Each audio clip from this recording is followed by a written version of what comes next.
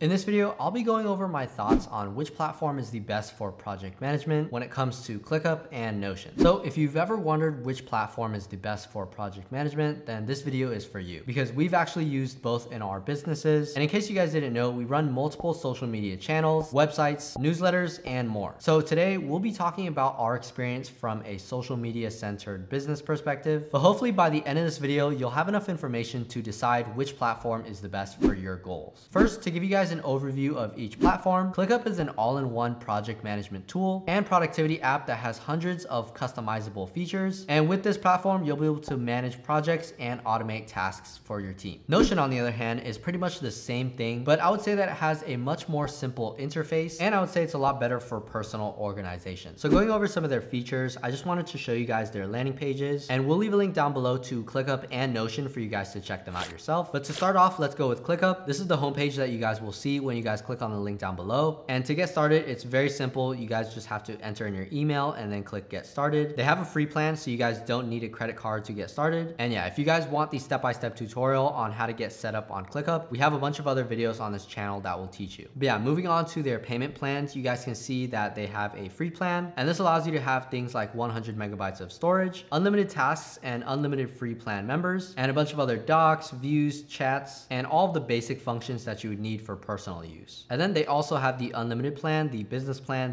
plus, and the enterprise plan. Now, I would say that for most of you guys, the unlimited plan is the best. And if you guys need to, you can upgrade to the business or the business plus plan. But the best parts about the unlimited plan is that you have unlimited custom fields, as well as access to their AI tools. And then moving on to the business plan, I would say this is best for businesses with over 5 employees, because with this, you have access to their advanced automations. And you guys, these automations can literally save you hundreds and hundreds of hours per week. So yeah, this is definitely worth the cost. And then for those of you guys that need all of these extra features, then you guys can check out the business plus. But for that, you'd have to contact their sales plan to see if that's right for you. And now moving on to Notion, this is the page that you'll see when you click on the link down below. They also have a free plan, so you guys don't need a credit card or anything. Just click on Get Notion for free. And if I scroll down, you guys can see that this is what the interface looks like. As you guys can see, it looks a lot more neat than ClickUp. And yeah, I would say that Notion is definitely more popular than ClickUp. Now moving on to their pricing plan, they have a free plan, a plus plan, a business, and enterprise plan. For their free plan, you have access to all the basic features like a collaborative workspace, integrations with platforms like Slack and GitHub, basic page analytics,